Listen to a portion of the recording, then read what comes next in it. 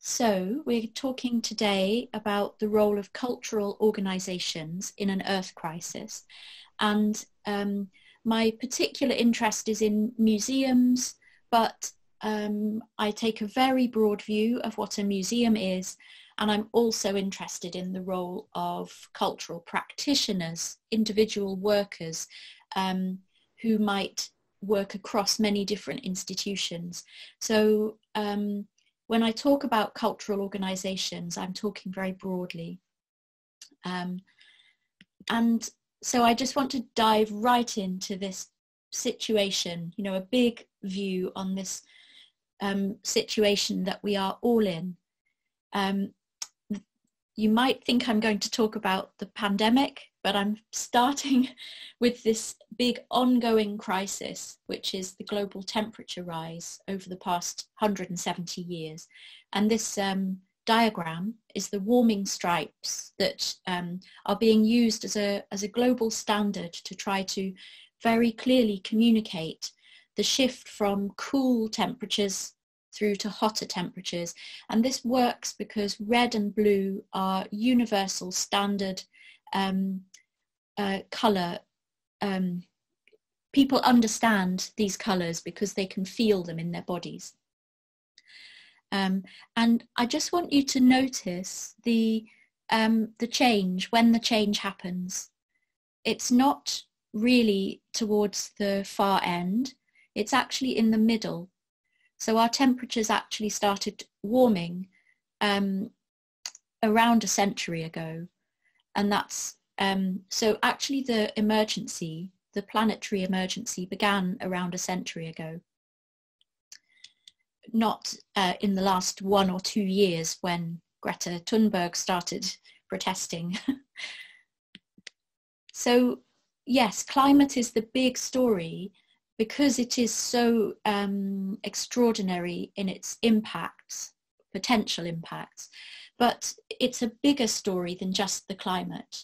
We are in an earth crisis, which has many manifestations, and the cause of the earth crisis is an extractive and ecocidal way of living.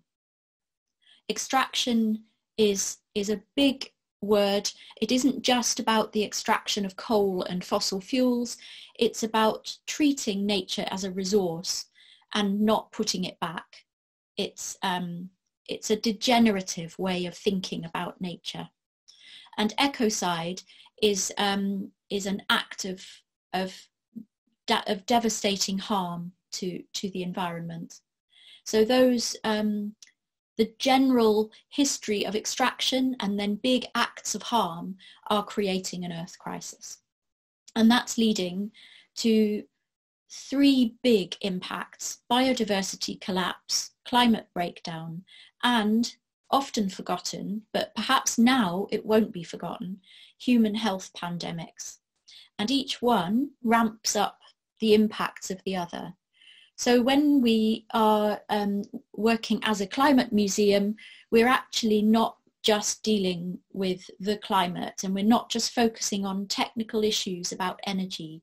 We're trying to help people understand the bigger context, the history, and the potential future impacts.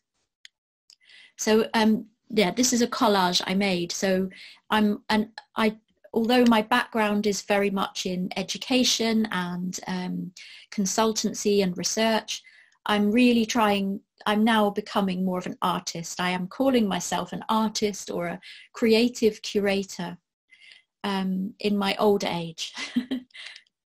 So I'll talk a bit about Climate Museum UK. So most of my time, I'm a consultant. I am a researcher. I work with lots of museums and organisations, helping them understand their audiences and develop education programmes. And I've been very frustrated that so many organisations are not widening their horizons to understand or represent the environment. The environmental crisis is just not on the agenda. And this might not be so true in other countries of Europe, but it's certainly the case in the UK. Sometimes I was doing projects and the brief would say, please go and ask young people what they think about their future, but don't ask them about climate change. You know, so it was being bracketed out or put to the side. And frustrated by this and building on many years of personal projects and campaigning, I decided to form an organisation with the name of a museum. And so giving it the name of a museum gives it a sense of possible authority or respect, but at the same time it's a very expanded definition of what a museum is. So we don't have a building. We may not ever have a building, but I would love it if we could have a base. But we are a mobile. Even if we had a base, we would still be mobile, because it's really important to go to where people are, to respond to their environment and help them really think about their particular situation. And also we want to work with other museums and cultural organisations to help them open up to the wider climate and environment. So really we're also a museum because we're collecting, we're stirring and collecting responses to the climate and ecological emergency. So it's quite a big challenge. Oh, hang on, I should have said the logo there is 2 overlapping speech bubbles. So this symbolises conversation, and the speech bubbles come very close. They really overlap. So the idea is to bring people closer together from their different binary positions to find common ground. And the blue and the red relates to the warming stripes colours. And so we are a team of people. We are all freelance artists, designers, communicators, educators, and we've come together in the past 18 months and we formed a community interest company in December. So we're very new, and we're still very much at the stage of testing and prototyping our approach. We were about to do a very large number of workshops, but all of those were cancelled. We were going to be travelling around to festivals and really testing and trying out all of our different materials, but that's all been put on the back burner. So we're having to take a moment to reflect a bit more on our ethos and our principles. And so these are our 6 principles. We are intersectional, so justice matters. We're much less about climate science and more about the human experience and the emotional, relational aspects of it. We are compassionate, so we support people to express feelings and to be compassionate for each other. We are planet kind, of course, so that means that we refuse funding of fossil fuel sponsors, and we try to model kindness to the planet in all of our actions. So for example, yesterday I spent quite a lot of the day going around with a watering can with a big sign on saying acts of tree kindness and explaining that we're in drought conditions, and I was watering young baby trees. So it's really about trying to express and model kindness. We are participatory, so every event is open-ended. We don't have a message that we want to get across by the end of the session. It's really about inviting participants to make their own tools for communicating climate or using our resources in their own way to have a conversation. We're also holistic, so we believe that the environment is the ground from which all issues arise. Humans are nature, there are no others, everything is connected. The sixth principle there is about being positopian, and I'm going to talk about that later, so we'll just leave that one to the side. So I'm just going to run through 6 useful approaches or ways of thinking about culture in an earth crisis. These are ideas that we're playing with and working as well as in advocacy projects or campaigns to explore. And the first one, this is, thinking about how the earth crisis is now coming very close. People are now declaring that this is an emergency. So my suggestion is that cultural organisations can be first responders. And this is the launch of a movement that I've helped to found called Culture Declares Emergency, or Culture Declares. So we are now 1,000 cultural workers and organisations who have declared a climate and ecological emergency. And in that declaration, we are expressing and facing the truth. We are committing to take action, and we are seeking justice in every aspect of our work. And so this is from the launch event where lots of cultural declarers paraded around the big cultural institutions of London. This is Tate Modern, and they're wearing grass coats made by the ecological artists Ackroyd and Harvey. And their coats read Truth and Action. And there's a white horse too. So we as a community are a community of first responders, and it's actually interesting how some of these declarers are now responding to the emergency of the pandemic. For example, Birmingham museums are using their shop. They've turned their shop into a community food shop. So it is really possible to react and support people in need once you've realised that that's your role. And another aspect of being an emergency responder isn't just about reacting now to trouble. It's actually about working with people so that they can change the system so that trouble is mitigated. So rather than encouraging cultural audiences to be consumers, we can shift them to becoming citizens, but beyond that, we can shift them to become ecological citizens, which means really being a system changer. So all of these different 3 frames are ways that you can change your definition of what consumer, citizen, and system changer are about. Perhaps this can be like a mission.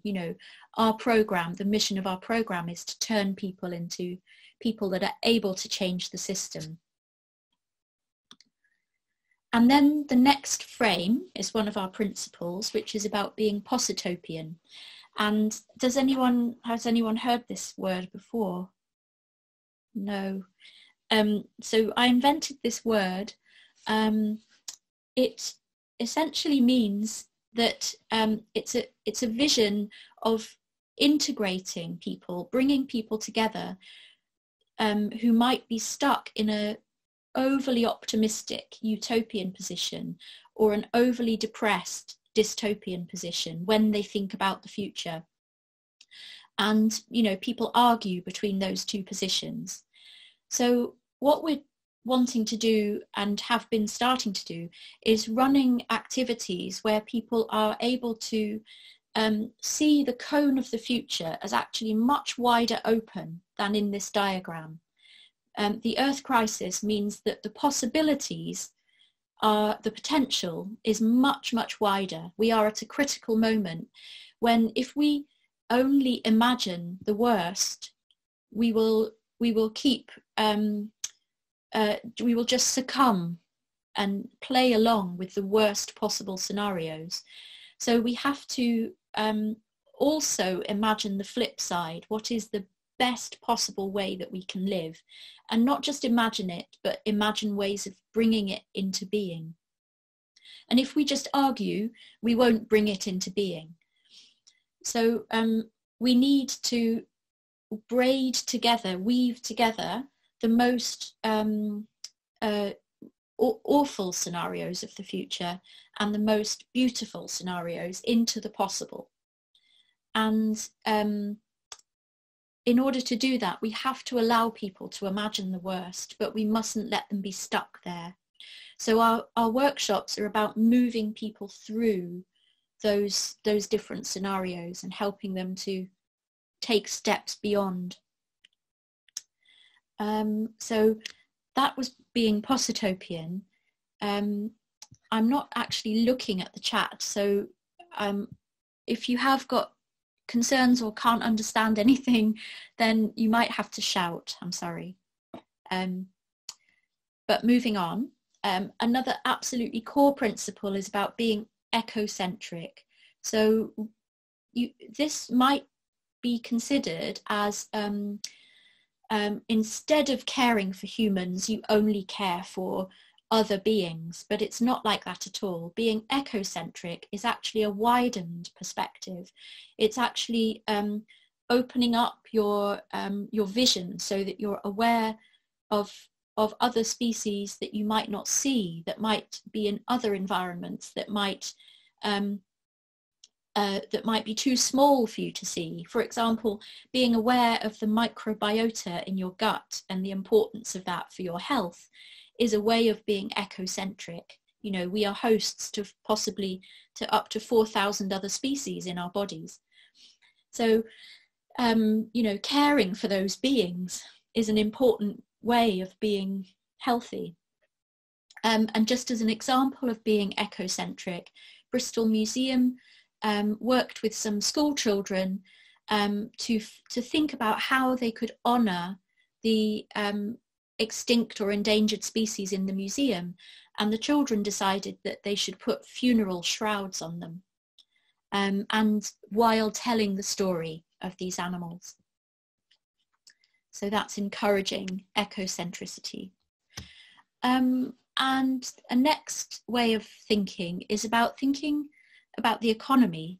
And if you don't know it, then I recommend Kate Raworth and her book on donut economics. She's just agreed, I think, with the C40, you know, the 40 cities that are working on climate change, that she's going to work with them to apply donut economics to the post-COVID-19 recovery. So her donut is the green circle on the right. It's really about ensuring that there's a balance between social need and ecological needs, and that they don't conflict. There's because society is totally dependent on the environment, but the current sort of capitalist argument is that we have to keep on extracting and destroying the environment because people matter. So what we're talking about is how to put culture and heritage in the donut. You know, in her elements of society, she talks about aspects like education, healthcare, but she doesn't put culture in the donut. So I'm working to try and get people to map culture and understand what its role is. And so we might come back to this slide at the end when we're talking about the new role of culture. But I'm always keen to broaden the idea of what culture is, so that people are aware that it isn't just about expression. It isn't just about creative industries. People often argue for their small part of the web, but this is really an attempt to show how everything, we need to work more cross-sectorally. We need to work across the cultural sector. And here's another frame, which is about working with values. So this is a a model created by an organisation based in the UK called Common Cause, and they've been working with some American researchers on a values-based approach. Is this familiar to anyone? Or am I? Okay, I don't think it is familiar to you.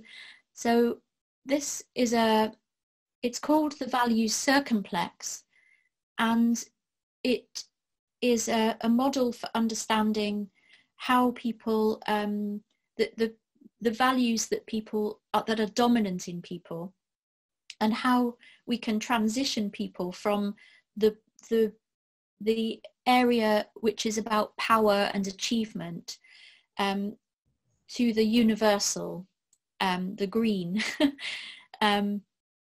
And what they're finding is that it's possible to find the positive of any of the values that they have, to nudge them into more pro-social and pro-environmental values. So if people care a lot about family security, for example, then you can use that to shift people into honouring the traditions of safety and security in other cultures, for example. So yeah, it's about using values to open up people's perspectives. Yeah, so it's taking a positive view of all values, but really trying to expand and improve or enhance the way people work together. So yes, a little bit more about Climate Museum. And we are, as I said, we registered as an organisation in December, so we're still very new. And our first, but we tried out our approaches in a series of pop-ups last year. Do you have that phrase in German, or pop-ups? It's yeah, so we pop up in different spaces, and this is a pop-up that we did in Brighton in a gallery called Onka.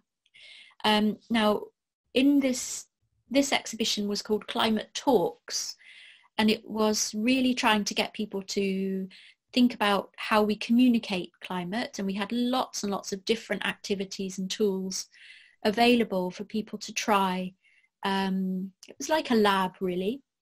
One of the activities that you can see on the left was writing a letter.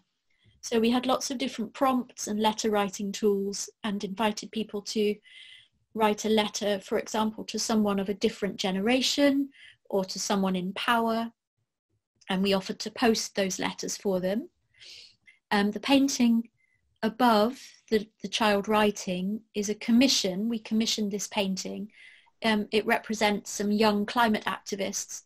The girl in the centre is actually a young mother, so she's a 18-year-old mum, and so it represents that intergenerational question of what future will they inherit. So just moving on, yeah, this shows you a range of some of our early activities, experimenting with different methods, whether taking people on tour. We did climate tours of Tate Modern, to see if we could take the Climate Museum into other museums. We've done gone to festivals. We've tried little sort of performances like these winged benches. You can see at the bottom, getting people to sit in front of pollinator wings and choose their message for their body. So we wanted to show that we could do bespoke commissions. And I'm just going to stop screen sharing now to show you some of the tools that are actually in my studio.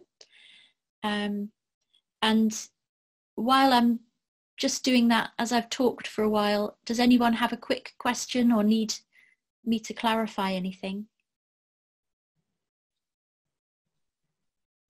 No? Okay, so I'm going to give you a little tour of my studio. So as I said, we don't have a building, but I am keeping all of our main collections in the studio. And so, for example, we are collecting clothing and encouraging people to make their own protest clothing. This is by Catherine Hamnett. We're collecting protest ephemera. So we've got, for example, I'm not sure if you can see this, an Extinction Rebellion flag. We are collecting posters, artist books. In these cupboards, we have hundreds of books, so that we can actually run climate library events. We have actually run events that focus on books. And for example, we're doing a collaborative reading of this book called The Future We Choose by Christiana Figueres and Tom Karnak. So we'll write a blog post weaving together people's different thoughts and views on the book and what it inspires them to do in the future. I'm not sure what you can see, but here's just a few of our 40 activities laid out on the table. Here we have, this is like a mini museum that I can take.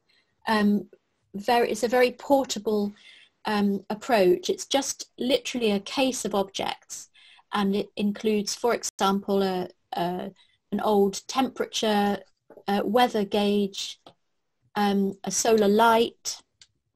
Some of the objects are more symbolic or multi-meaning. For example, an hourglass, it can be used to have conversations about time running out. So we can do lots of activities where people combine and play with objects and tell stories with them. A lot of our resources are using cards or, card games. And we're planning to run climate games lunches with organisations or, workplaces. So, for example, we've put all of the project drawdown solutions on cards, and so we can use these for our Positopia workshops, where people can use these cards to imagine future scenarios. We do fortune telling. We use these wisdom of nature cards to help people tell their futures. They focus on a question that's worrying them about the future, like a tarot card reader would.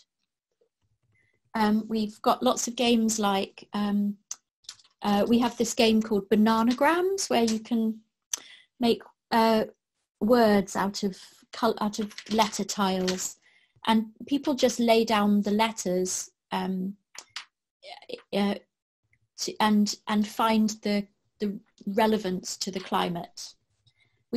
I'm quite interested in words and concepts, so a lot of the activities I've developed are to do with trying to help people understand systems and relationships between concepts and words, whereas other people in the team are developing other resources that are perhaps much more about observing the environment, having a sensory relationship to nature. Other people are more interested in justice or telling stories about people's experience of climate in different places. So we're all growing as a team and growing this central collection of resources and activities. Another aspect is storytelling, and one of our team, Becky Leach, is a storyteller, and we have, my daughter made for us this climate striped jacket. So it's a kimono that goes from blue to red, and when you wear it, you can say, "I am climate change. Ask me a question," or, "I am climate change. I'm going to tell you a story." So that's really a very, very rapid little look at some of the tools that we have. And these are really just prototypes, and things will develop over the months and years. So I'm just going to go back to screen sharing again, just to know what's next. Yes, just to, the next step for us is really trying to make our workshop process and our ethos very concrete, so that new freelancers, new practitioners can work with us and know what the ideal structure of an activity is. And we're focusing on the process of taking people from feeling through to thinking and then knowing what they can do. So feel, think and do. So on the left you can see this confession box, climate confession box. So we don't actually believe that people should feel guilty about their environmental actions, but we ask the question, what do you feel guilty about? They write it on a piece of paper and they put it in the box and they turn a handle and somebody else's secret comes out, so they feel they're not alone. But then we want to move them on to realizing that actually the big system means that they are not guilty. So then, you know, it's about getting people together to think and understand and then plan action. I should say as well, another thing that we're doing is music. We've been running some climate music events and enabling people to express their emotions that way. So yeah, I'm going to return then to screen sharing and to just talk through a little bit about some research that we're doing.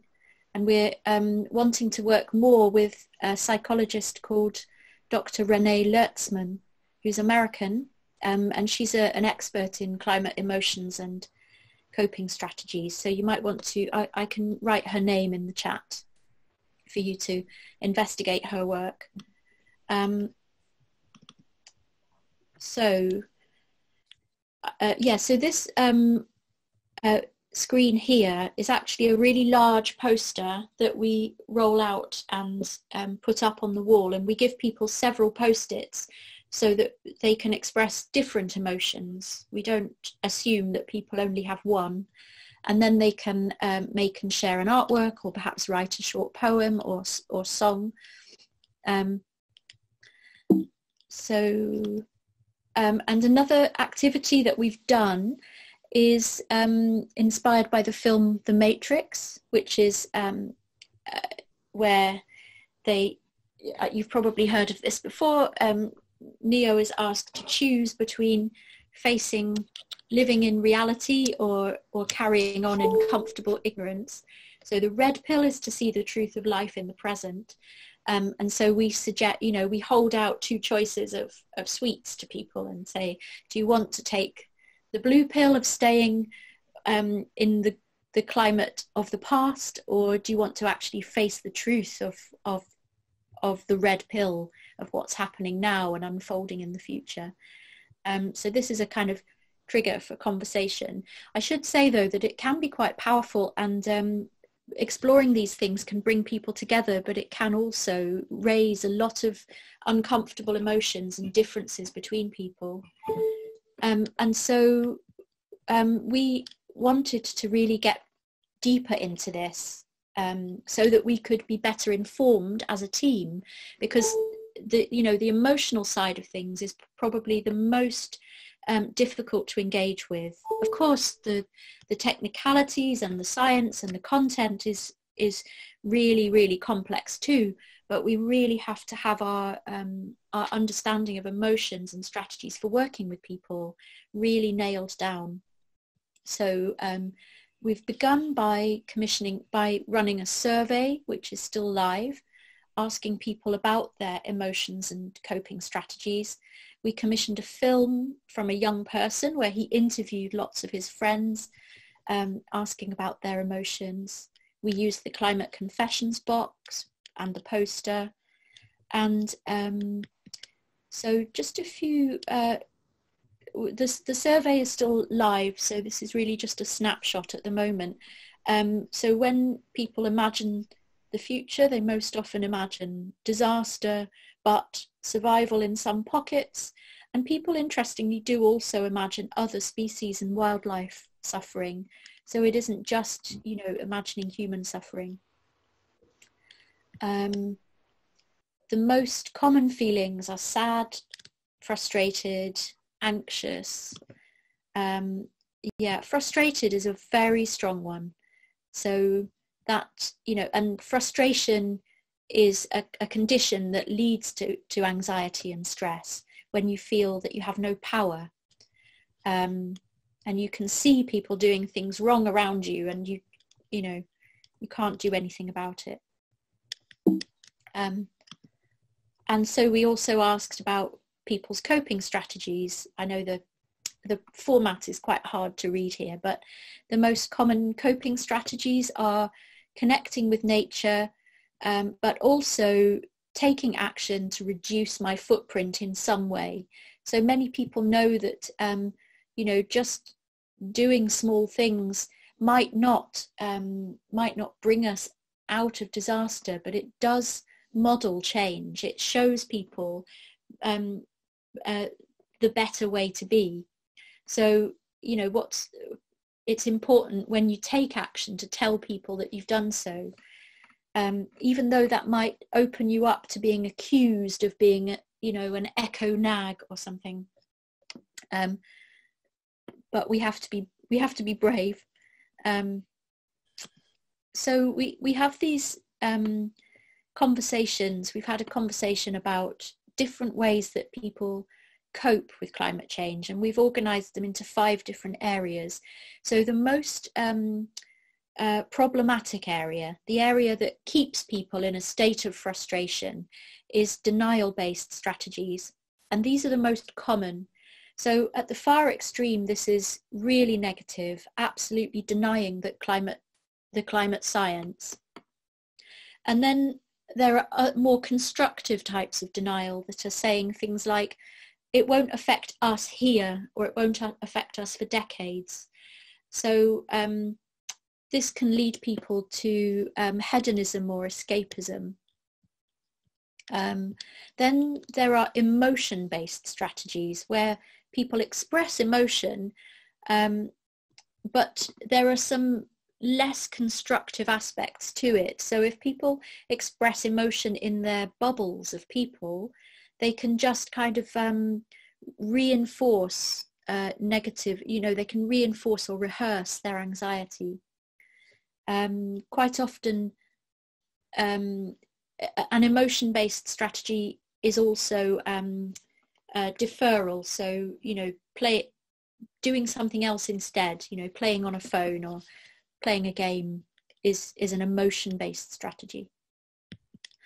Then more positive are problem-based strategies. So this is when when you're frustrated, you try to solve the problem, and you try to solve the problem that's in front of you. So people say things like, when I take action, I feel like I'm doing something. But the problem with this is that if the crisis worsens, you feel like you still feel frustrated because your small efforts are not making a difference. And if you've persuaded others to take action, you might feel that you've betrayed them. And so a more positive approach is meaning-based strategies, where your problem solving is rooted in a broader understanding, more historical or more more open, so that you can think about other people's perspectives as well. So a meaning-based strategy might include, you know, focusing on reasons for help, or being sort of finding motivational quotes, that kind of thing. But these can be fragile if there is no action or change. But the most positive strategies for dealing with your emotions are what we call prefigurative strategies. So prefiguring means imagining how things might be better, and then working out steps to build that better future. So it's not just taking small actions like not using plastic bags. It's actually deciding to set up a campaign to stop plastic bags in your community or your country, or and then finding an alternative so that people are using different kinds of bags, and then trying to change behaviours so that people don't need bags at all. So it's a progressive approach, and always expanding and always trying to find new solutions. And it means constantly imagining scenarios and constantly thinking about how change can be levered for the best. And it actually also means being constantly educating yourself and accessing data. I can't remember who it was who was talking about having dashboards of information that help people make decisions.